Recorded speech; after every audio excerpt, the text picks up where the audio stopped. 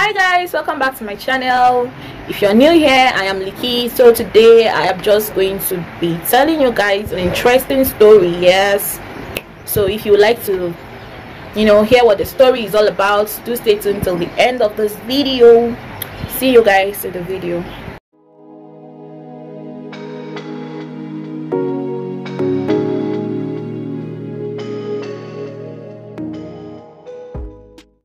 My story goes this way. Back when I was in uni, that was 2015, yeah, towards the middle of 2015, or towards the ending rather of 2015. That was when this happened. I was actually in 200 level then. So my first year I was in the hostel, yeah, but hostel life wasn't just cool for me because there were lots and lots of things that I didn't really fancy in the hostel. We're 6 in a room. Were we 6? No, we're 8 in a room. There were 4 bunks. There's down and up bunk, so it wasn't that easy, it wasn't that fun. So I just thought to myself, why not get a house, and live a better life? Yeah, live a comfortable life, because I'm not about to stress myself this way just because I want to school. I want to be comfortable, so I just decided, okay, I'm gonna get a house. I told my mom about it, and initially she wasn't really cool with it, but she came to the hostel and she saw how I was living. She wasn't cool with it. Get a house. I got this agent guy. I called him, he told me that right now he's not available, but he's going to connect me with another agent, and he connected me with another agent. And I went on ahead and called the agent, and I met the agent. We both went to a house available because I told him what I wanted, how I wanted the house. He took me to the house that was available at that time, that was close to what I wanted, and the house was situated in a very good place. There was light, there was water, everything was just cool in the house. Yes, so I just chose the house immediately.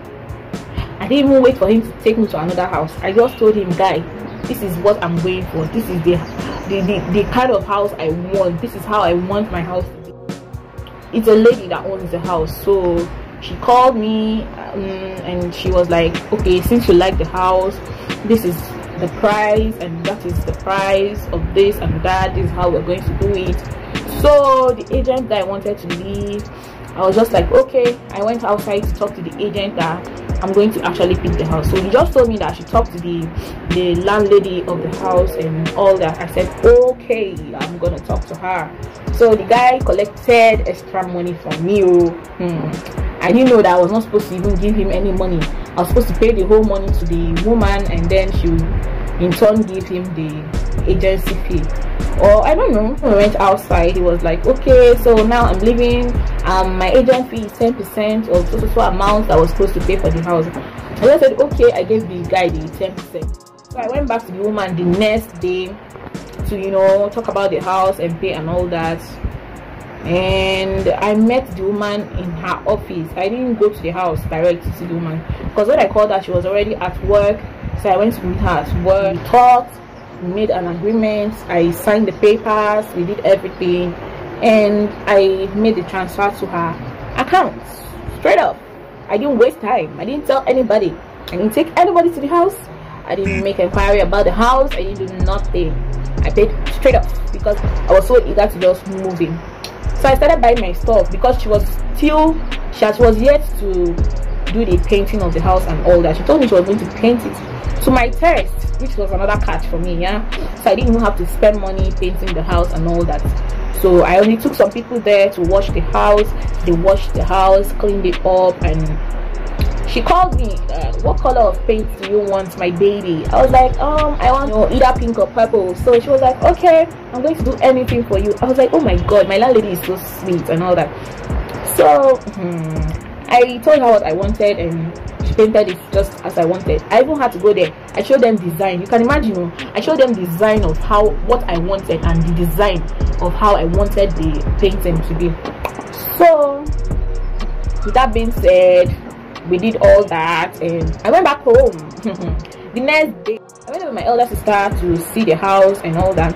So my elder sister saw the house, she liked it, she was like, wow, this house is cool, you know, it's cool. And the price wasn't that much for how beautiful the house looked, and the woman was giving me this extra attention. I didn't know what I was signing up for then. So I just said, okay, so now I can start moving in my things, right? That's me asking my sister. She said, yeah, of course. So we picked out a day of when we'll be bringing my stuff in there. So just the normal curious me now, I was like, okay, I've not seen this guy that they said is living by the other side of my house. That's the guy living, my neighbor, the so-called brother. I said, I've never seen this guy. So I asked the woman, you said you have a brother and he's the one staying here, right? And I've never seen him. Anytime I come here, I don't usually see him. He was like, you used to see him, he usually sits outside the gate. I'm like, oh, I've never seen him. I just assumed and, you know, forgot about everything. So I just went home and started bringing my things. We went to market, we bought some stuff, we went to the mall, we got some stuff. I just was literally arranging my house, you know, because it's a new house. That was the first time of me getting my own apartment, you know. So I needed to buy a lot of stuff. So I was just buying bit by bit. I hadn't moved there, you know, but I had already paid and the house was already mine. I had my keys, you know. So I was just fixing everything, putting everything in order and all that good stuff. And there was this day, my mom actually came around. So my sis, my mom, and my sister's baby went to that house because my mom wanted to see the place that I had gotten. So we got there, you know, and we're all in the room. We're just talking, gisting, and all that good stuff. And we heard a knock on my door. The knock was like mad. Somebody was hitting the door, like it was literally hitting the door. Bam, bam, bam. We could hear it with the whole full force. The door was vibrating. I'm like, so I peeped through the net. I now saw this horrible looking person. This person is one drug addict. He's a junkie actually. He had mental issues. He was looking so black. He was looking horrible. His hair was looking like that of a madman. In fact, he had mental issues. I didn't know. My mom was like, what is this? He was screaming. He was like, why are you guys making noise? Why are you guys making noise? I am sleeping. I am trying to get some sleep. Hey, guys, are we okay? That don't we know that he needs to sleep? I was like, what? My mom was like, who is that?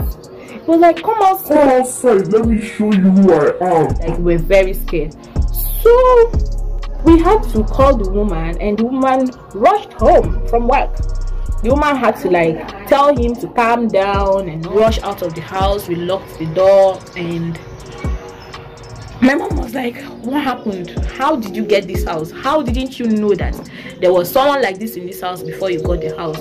I was like, I didn't know. I didn't make any inquiries and all that. We called the woman later on. We told the woman that I won't be able to stay in that house. It's not gonna be possible because I'm a lady, you know. I'm coming there to live alone, and there's no how I am going to live with such person in the same compound and all that. The woman said she understands. Like, she didn't tell me, she hid it from me. She never let me know that there was something like this. Usually if you had something like this, a girl is not even supposed to come live in the same house with this kind of person, right? You're supposed to tell me that this is the situation of this person. If I was going to be able to cope, fine. If I'm not going to be able to cope, fine, you know, that kind of stuff. But she didn't tell me nothing. I was in the dark, and I was always going there alone, you know. Even my agent guy, he just collected his money and left. He didn't even come back. It was even later I got to know that he collected 20% from the money I paid. You get, I gave him 10%. The woman gave him 10% because she didn't know I had already given him money. So I had to go back, you know, to go get my money and go get my stuff basically. So when I got back, I went back there, and then I met the woman's children. Yeah, she had 2 daughters. One was age 7, I think the other one was age 9 or so. So those children were just gisting me and telling me stuff. Mind you, I have called the woman that I'm waiting for her in her house, so she just told me to stay in her living room, that I'm safe in her living room. I should just sit there and wait for her. And truly, I locked the doors myself. I stayed in the living room with those children. We didn't come out, so I was just asking them a few questions about the house and all that. So they were now telling me that this their uncle will go about looking for chickens, plucking out their heads. He just does random brutality, like, you know, he was just brutal, like very brutal. That sometimes this guy will chase them out of the compound with cutlass and all that. That they thank God now that they took him places, that the guy is okay now, he's better, he has improved, he no longer does all those other stuff anymore. Like, he's a better person now. I'm like, hey, God, is this the kind of person I'm coming to live with? Like, is she kidding me? Are you serious? And this woman never ever mentioned anything to me. Like, is she trying to put my life at risk or what? So with all this, I called my mom, I just said my mom was like, that I should do and come and live there, or that I should not wait till the woman comes back. I said, I have to see the woman and tell the woman that I want to collect my money because I need to get another house almost immediately. Yeah, because there's no how I am moving out without my money. Yes. So after I finished talking to my mom, I heard some footsteps. I didn't know that it was this guy that entered the compound though. I didn't know he was the one that entered the compound. So those children thought it was their mom, so they wanted to like go out and, you know, go meet their mom. So I just held them back for me. I was like, stay there, or if it's your mom, she'll come and knock at the door and we'll open this door. We are all staying here today till your mom enters this house. As in, she knocks on the door and we know that yes, this is your mom before we open the door. You guys are not going anywhere. That what if it's your uncle that is by the gate? So please, you guys should stay here. So the children, they were like, okay, no wala, auntie, we're enjoying your company. Actually bought them something, so we're all gisting and eating those stuff. So the children now, you know, when you bribe children now, they were just downloading gist for me. They were downloading serious gist for me. So I was just there, I was panicking, I was shivering, I had goosebumps all over my body. I was just like, God, what have I gotten myself into? I was just, you know, regretting in so many ways. Because I actually saw the woman coming from the window. So I had, okay, yeah, this is the woman. I opened the door. When I stepped out, I saw this guy. The guy was very huge, you guys. The guy was huge, black, and he had full hairs on. Like, some of the hairs were twisted, like, you know, when somebody has not shaved his hair for the longest time, when he has not brushed his hair or combed his hair looked so unkempt. He was clean, yeah, he wasn't dirty, but he looked like a madman. I'm not exaggerating. The guy looks like a madman. He was very huge and black. He had red eyes. He was sitting down there in front of my door smoking, my own door. Immediately I saw him, me being me now, that was how I picked Trezo. The woman was calling me back. The woman was shouting, my baby, come back, he will not hurt you, come back, he won't hurt you. I was running, so I ran through the front gate. It was a very quiet street and everybody had their peace to themselves. So this place where they kept heap of sand, they heaped some sand there. I think they were walking in that house or something in front of the house. So there was a path they dug there. So I fell into that place and I was struggling to stand up. This giant dog came from the gate before me. Like, I think the dog was just sitting outside there. So when the dog saw me running through that path, the dog was just barking. I was just praying. I closed my eyes, like my eyes were tightly closed. I was praying to God that, God, please save me. Like, I could not deal. The dog was barking, like, and the area was very quiet. Nobody was passing. So the owner of the dog now was hearing the barking of the dog. So the owner of the dog now came out. The woman wasn't even running after me. Nobody was running after me. I was just running on my own. I was just running on my own. Nobody was running after me. So the man now called the dog. The man was calming the dog down. The dog refused to go. Like, the dog was still barking at me. Me, I was just there. It was just like I was dead. Because I was frozen. Like, I could not move. It was like I had instant stroke. I could not move, I could not stand up. I was just looking at that huge dog staring at me, barking with his teeth, like, oh my God. I was scared. That was the worst moment of my life, seriously. Man now came and, you know, called the dog, you know, started talking to the dog, you know, in their own little ways. Talked to the dog now went to the man, and I got home, you guys. I got home dirty, slippersless, like I was barefooted, and I was looking mad. Aside the other money I paid to the agent on my own that no one asked me to, yeah, they paid me my full money, and the woman apologized to my mom, apologized to me and my sis.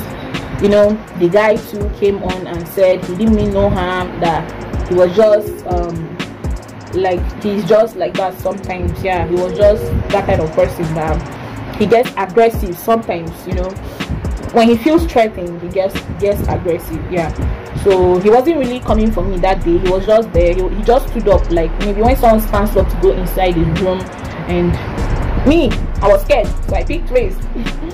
So guys, that's my story, and I hope you guys enjoyed the story. If you did, don't forget to give this video a thumbs up, and don't forget to subscribe to my channel. If you are yet to, please subscribe to my channel, and I will see you guys in my next video. Thank you guys so much for watching, and I love you guys so much. Okay, take care and bye.